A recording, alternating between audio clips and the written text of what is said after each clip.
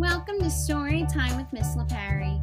Today's story is Happy Birthday, Martin Luther King by Jean Marzolo, illustrated by J. Brian Pinkney. Martin Luther King Jr. was born on January 15, 1929 in Atlanta, Georgia. His parents loved him very much. Martin Luther King had the same name as his father, except for one thing. His father was called Martin Luther King Sr. Martin was called Martin Luther King Jr. Martin went to elementary school, high school, and college in Atlanta. He was a good student. Later, he went to Divinity School in Pennsylvania. Martin became a pastor, just like his dad. At the Ebenezer Baptist Church in Atlanta, they were both called Reverend. The Reverend Martin Luther King Sr. and the Reverend Martin Luther King Jr. Martin's job as a minister was to help people in need. He visited sick people in the hospital and made them feel better. He asked people not to fight with each other. He said that there were peaceful ways to solve problems. And like his father, Martin led people in prayer and song. The Reverend Martin Luther King Jr. is famous because he helped our country change some of its laws. A law is like a rule.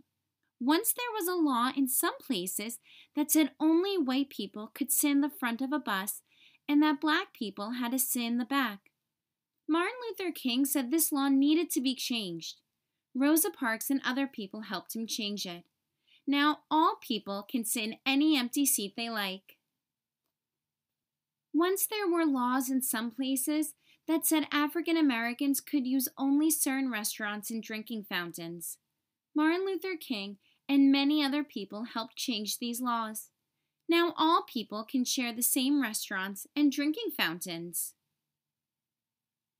Once there was a law in some places that said that black children and white children couldn't go to school together. Martin Luther King and other people, including many very brave children, had this law changed too. Now black children and white children can go to school together. Martin Luther King had a special talent for leadership. When he spoke, people listened. Poor people, rich people, white people, black people, and people from all around the world listened when Martin Luther King spoke. Many helped him work, march, sing, and pray for justice. In the summer of 1963, Martin Luther King Jr. gave the most famous speech of his life. He gave it outdoors to 250,000 people who had come to Washington, D.C. to ask the president for jobs and freedom for black people.